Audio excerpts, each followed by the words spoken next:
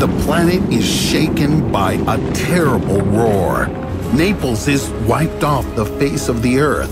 The air in Europe is filled with sulfur that poisons all life.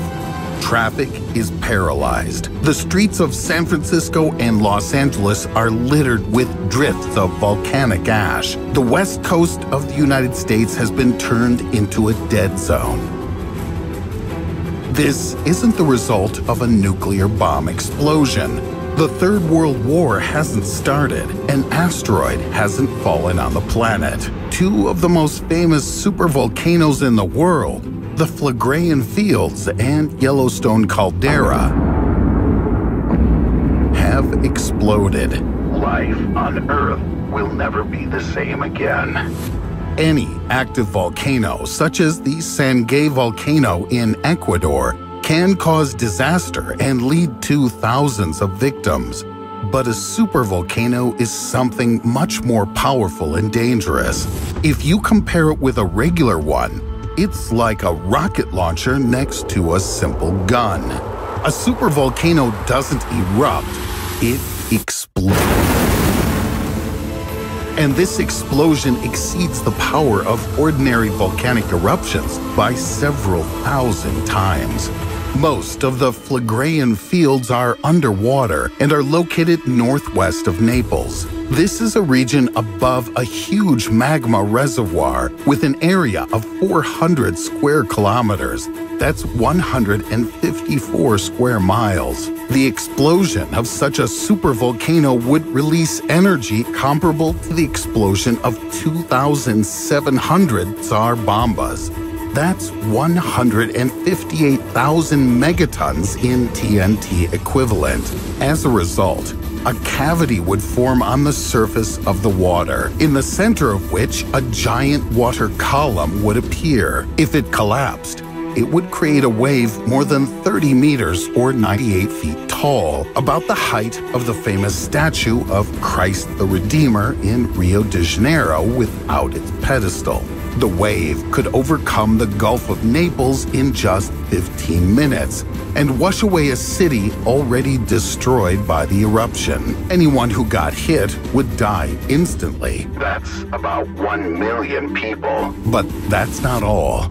The air in Europe would be filled with sulfur particles that would poison all living things. And it's not just the smell. The sulfur would make it difficult to breathe.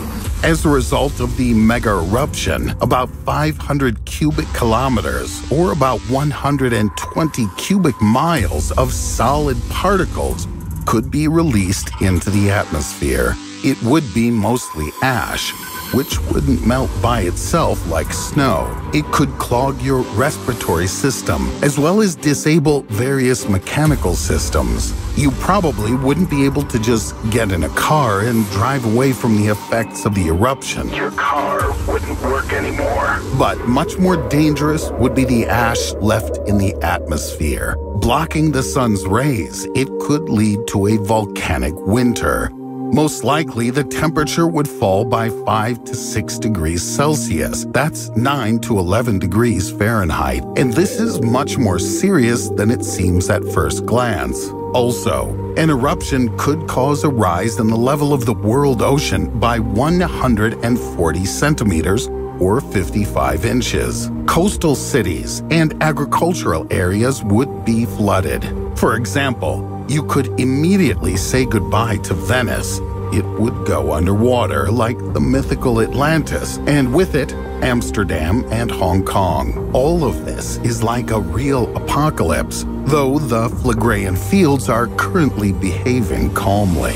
But to date, enough magma has accumulated under the supervolcano for an extremely powerful eruption. In just a few months, magma has risen to 3 kilometers or 1.8 miles from the Earth's surface, and its movement continues. The catastrophe is getting closer. But this giant isn't the worst natural time bomb of all.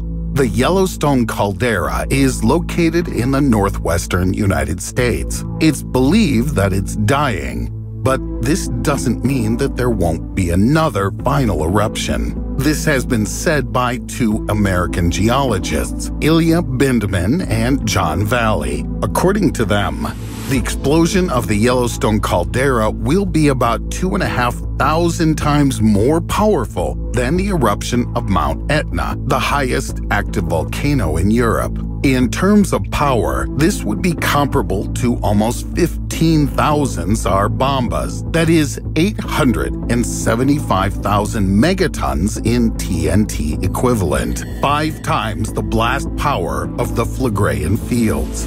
The explosion could shoot out streams of red-hot magma to a height of more than 50 kilometers or 31 miles, and be accompanied by a powerful earthquake. It would be felt in all parts of the world. In the first minutes after the start of the disaster, all life within a radius of more than 700 kilometers or 435 miles could be destroyed. The states of Idaho, Wyoming, and Montana would cease to exist. Utah, Nevada, and Colorado would also be affected. 90% of all living things there would die, most of them from suffocation and hydrogen sulfide poisoning. The entire west coast of the United States would be covered with volcanic ash and turned into a dead zone. Most likely, 3 or 4 hours after the Yellowstone disaster, dozens or even hundreds of volcanoes around the world would begin erupting. The eruptions would cause a tsunami up to 40 meters, that's up to 130 feet high, which would wash away every Pacific and Atlantic coastal city. For example, Los Angeles and New York.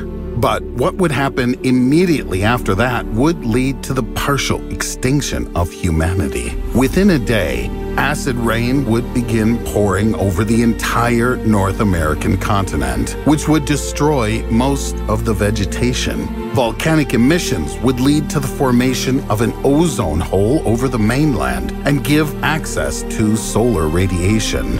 It would take 2 to 3 weeks for clouds of ash to cross the Atlantic and Pacific. In a month, they would block the sun from the entire Earth.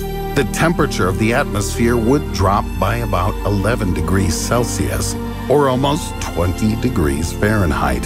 A cold snap and severe earthquakes would disable most of the pipelines, power lines, and railways. In total, more than 2 billion people would die as a result of the cataclysm. The duration of the volcanic winter, if people didn't interfere with the process, could be about 4 years.